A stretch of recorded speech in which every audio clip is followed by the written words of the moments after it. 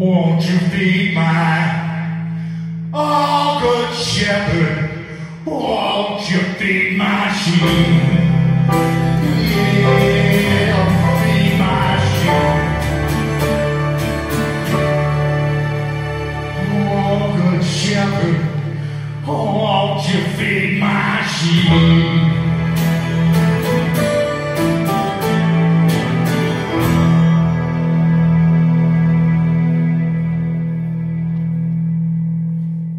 Good morning again from Norway Lutheran.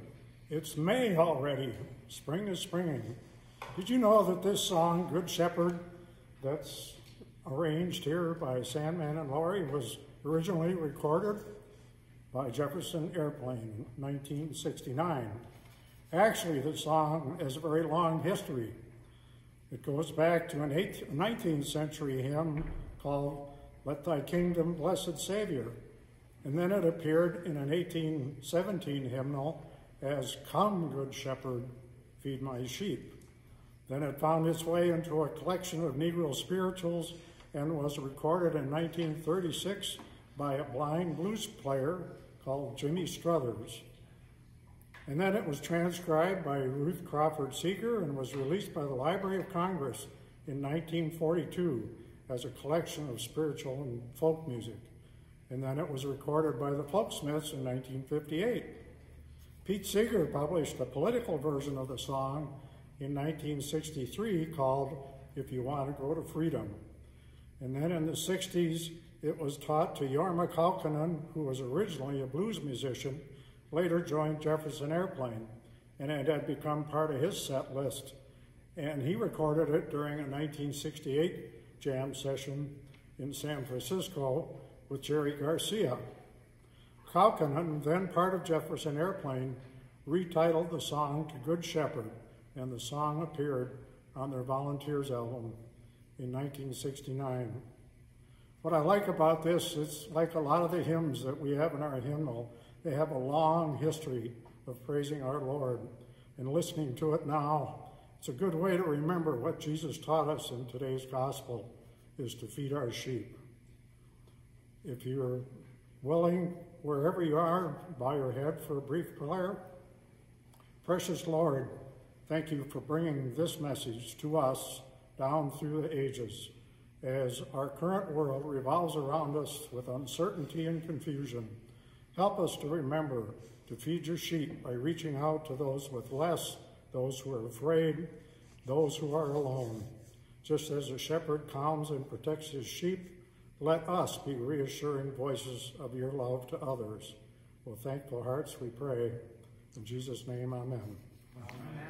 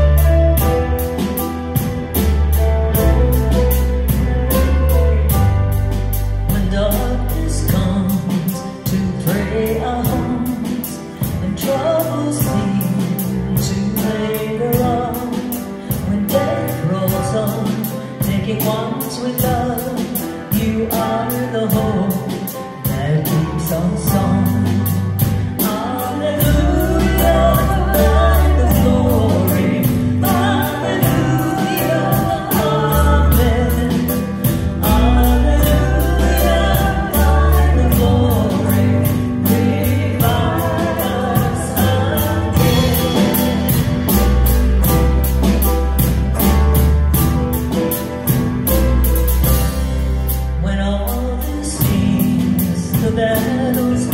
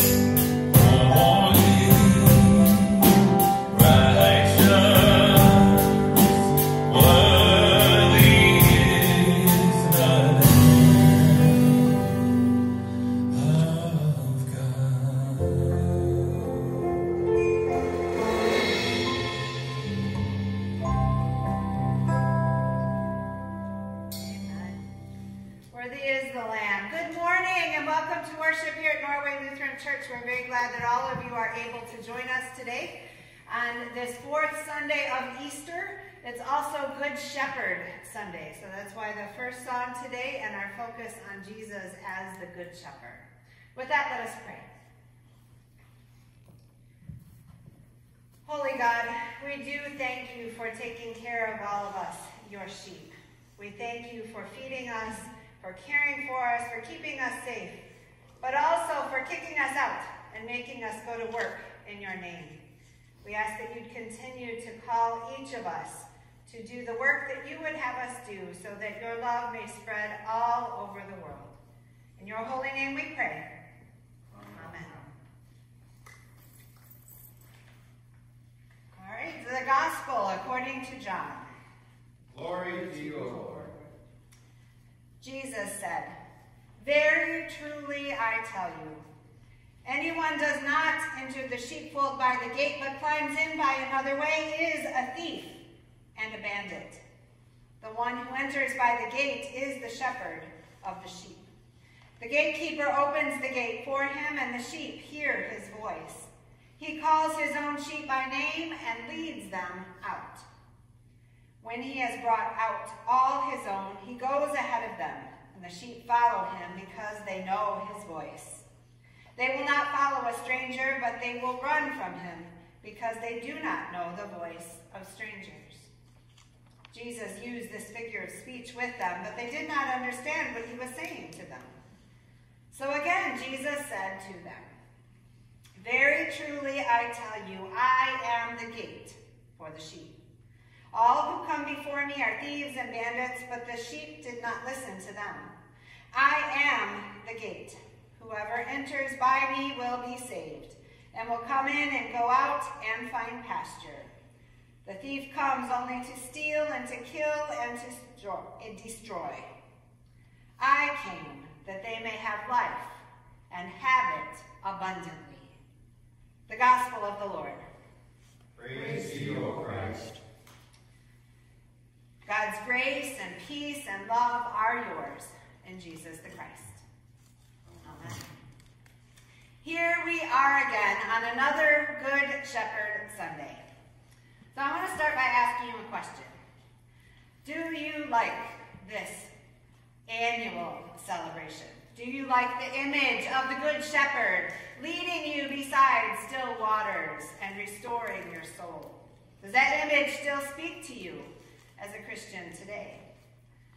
What is it about that image of Jesus as the Good Shepherd that you like? As you think about your own personal answers, I want you to hold on to those thoughts as I share with you how it feels to be a preacher on this Sunday. Do I like preaching on Good Shepherd Sunday? Not so much at all. The image of Jesus as our shepherd has been overused, in my opinion, oversimplified, if you will, till it no longer means very much of anything to a modern Christian. After all, how many of you have really ever seen a shepherd at work with their sheep? I've asked this question in work before, and there's only a few that can raise their hands. So now put your answers on how much you like this image alongside what I've shared with you. My hunch is that we're at opposite ends of the likability spectrum on this image of Jesus as our Good Shepherd. It's a hunch because you're there and I'm here and I can't ask you, and how I wish for those days when I could ask and get answers directly. But be that as it may, it's my job as preacher today to discuss this image of the Good Shepherd and its meaning for all of us in our faith. So first of all, let me tell you what this image is not saying. I encourage you at some point today to go through a search engine like Google and Google Jesus as the Good Shepherd. What you'll come up with are a whole bunch of very placid country scenes, very calm, sunny skies with Jesus standing amongst a lot of sheep or just carrying one on his shoulder. All of the images of peace and serenity that you can muster. And from those kinds of images, we as believers imagine a Savior whose sole job it is to keep us safe, to protect us from all harm, and to fill our lives with all kinds of good stuff. I bet this is what you like about the image of the Good Shepherd. Unfortunately, this love them and make everything simple and safe for them idea or image of what a shepherd does has likely never been the norm for what a good shepherd would do. One person I heard of actually traveled over to Palestine to watch what a shepherd in that country would do with their sheep. And what he noticed most was that big, long shepherd's crook, you know, with the bend at the top, that rod that they carry.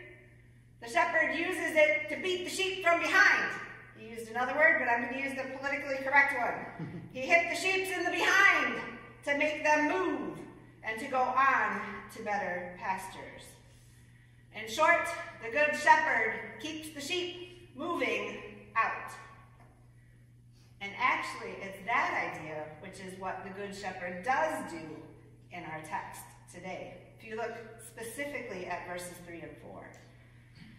The gatekeeper, also known as Jesus, the Good Shepherd, calls his own sheep by name and leads them out.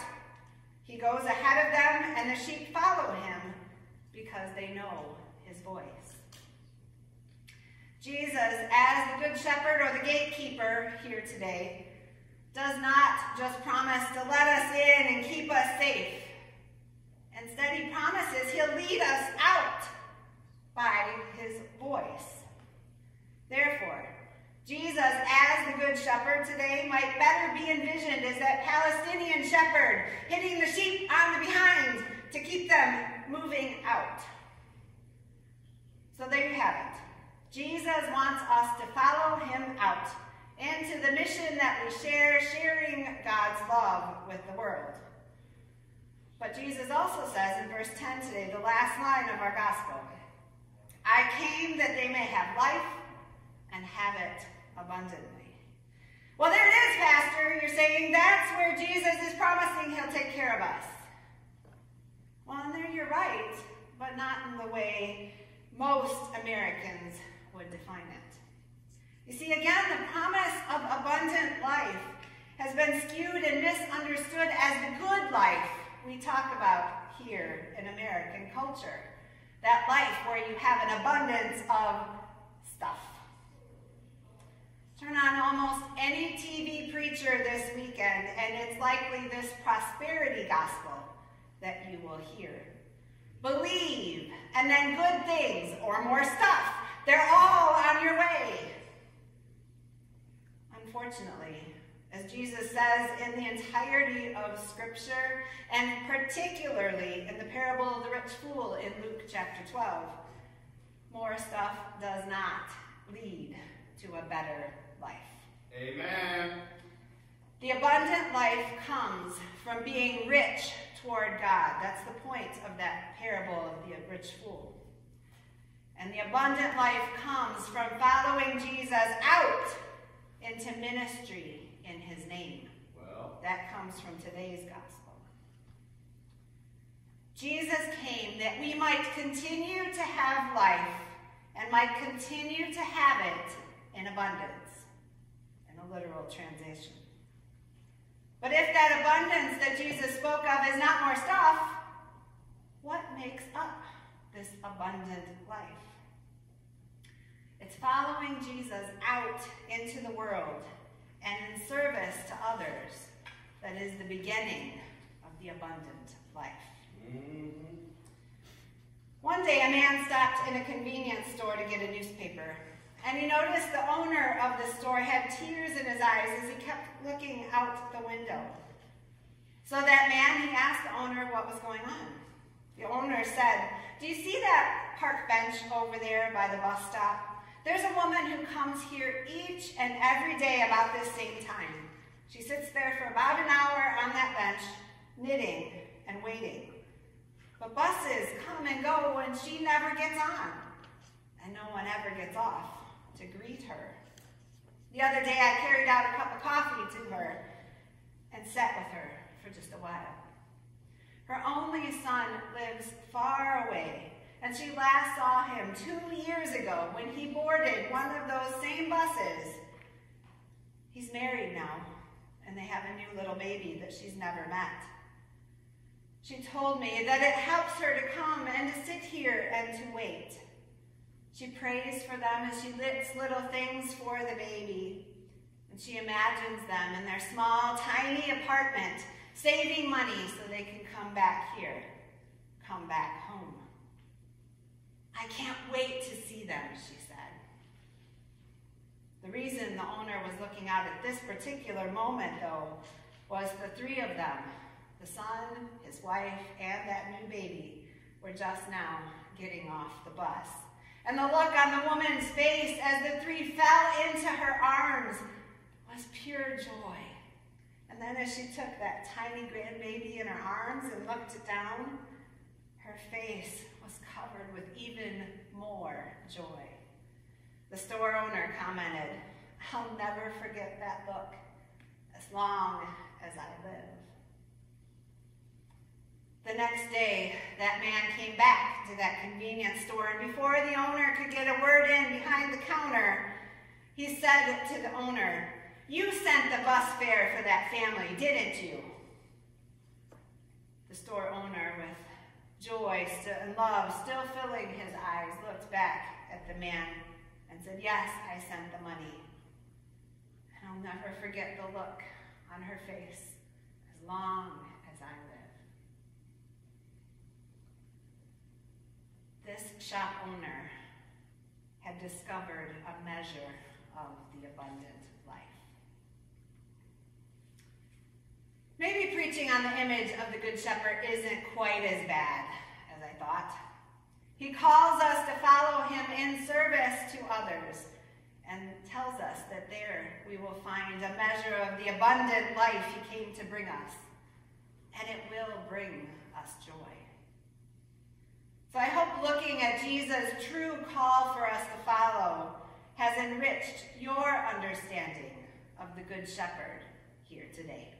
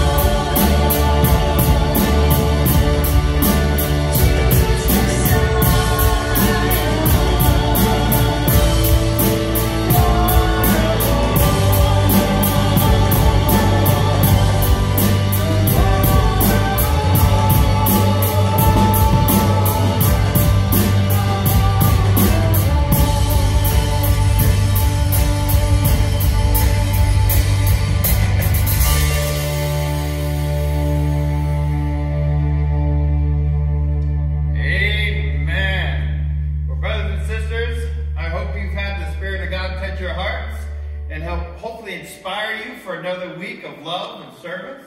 I know it's hard to do it when you're stuck at home, but it can still be done in so many ways. A gentle phone call to a friend, to literally just looking out into the world and giving somebody a smile. Well, if you've enjoyed your time with us this morning, we still got a little bit to go, but if you've enjoyed your time, we do ask you to please fill up our communion plates to make sure that we can continue. Sorry, I'm breaking the communion plate. The offering plate. Yep, the offering plate. To make sure that we can continue our wonderful ministry and service to God, the Good Shepherd. In addition to that, not only are we asking you to help keep our church going financially, we have our food pantry that is absolutely pivotal right now. We have in the east side of the church a big bin that you can put your donations in. Please, please, please help us continue to feed our community out here in this time of need. Pastor Kristie gave us the times. That is, oh my gosh, 7 a.m. to 3:30. So you have all that time. In addition to that, if you like this wonderful worship service, please subscribe. All you got to do is push that like button, then you will be with us every single weekend. It's an absolute blessing. So I hope that you are able to be a part of our world. And with that, I invite Thankful Heart to lead us into that beautiful anthem.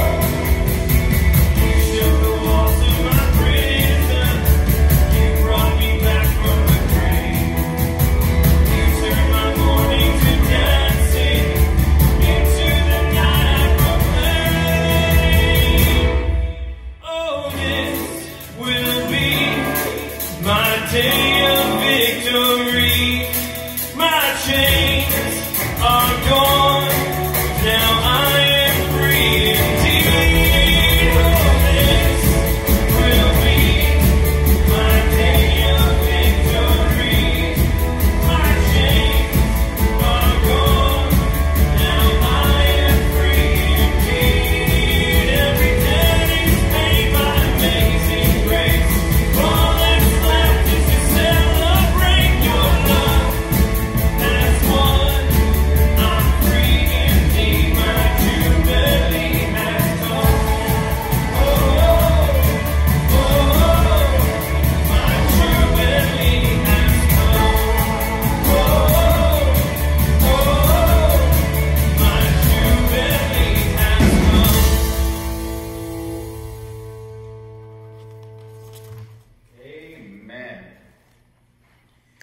and sisters, will you please pray with me as we lift up what's in our heart to our Lord. Uplifted by the promised hope of healing and resurrection, we join the people of God in all places and in all times in praying for the church, the world, and all in need. Heavenly Father, you truly are the Good Shepherd. But it's so much more than simply getting something from you. It is truly allowing our lives to reflect you in all that we do. Please help us to understand that when we come to church, it is a great, great gift where you fill us up and allow us to carry a light so bright that it shines best when it's allowed to be seen by others. In that, Lord, you truly are our Good Shepherd. When we not only understand the blessings of being your children, but we are willing to allow that to be the best part of us that is seen. Lord, in your mercy, hear our prayer. Creator God, I give you thanks for all who do all the tasks that need to be done. And I thank you for all the people who are constantly, selflessly putting their own hearts and their own safety on the line. Lord, I also know that there are many people behind the lines that give everything they can to make sure that we have what we need. And so, Lord, I ask right now that you reach out and touch the hearts of all the farmers and all the work that they're doing to try to keep food on our plates. The trouble and challenges that must come in this time must be overwhelming. And yet, Lord, with you as the foundation in which they can stand, not only will they be able to continue to do the great job that they're doing, but hopefully see the blessings that come with it. Lord, in your mercy, hear our prayer. Heavenly Father, it's an understatement to say right now we are a divided nation in what needs to be done. I'm not going to go one way or the other, Lord, because you are my way. But I do ask you, Lord, to guide all of our leadership, to help them to find the right path, to allow them to see the true and best way in which our whole country may be blessed, our whole world may be blessed. Because you have never failed us. You have never sold us short. You've always watched over us, just like any good shepherd. May your teachings and blessings be the ways in which decisions touch the hearts of our people. Lord, in your mercy, hear our prayer. Heavenly Father, I'm going to call out names right now, but as I do it, I ask that the people who are watching us also lift up in their hearts the people that they love so that they may lead them to you.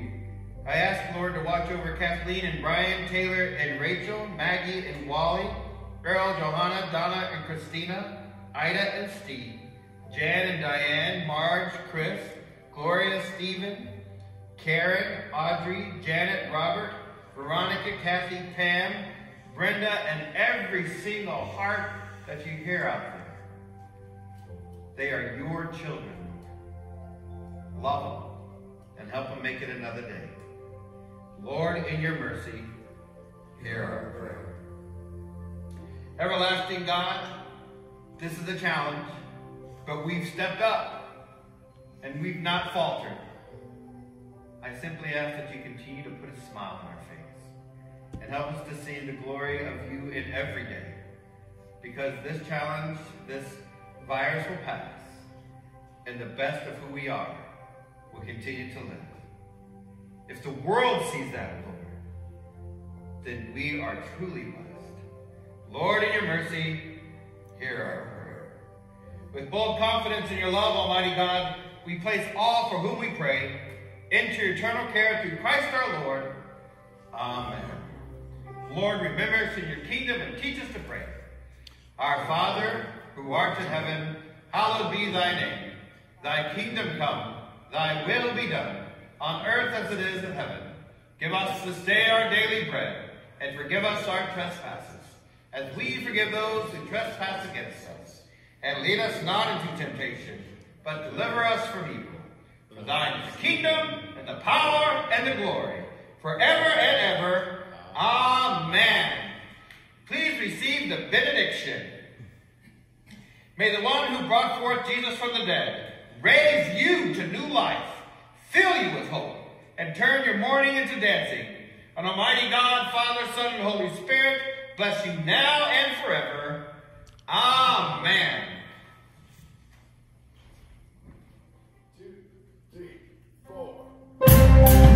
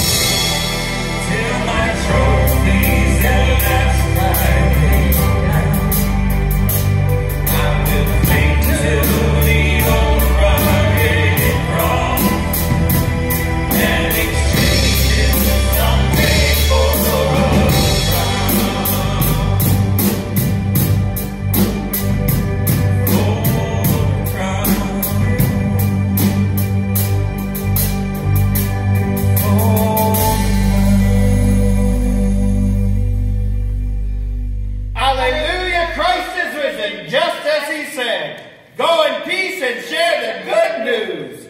Thanks be to God. Hallelujah.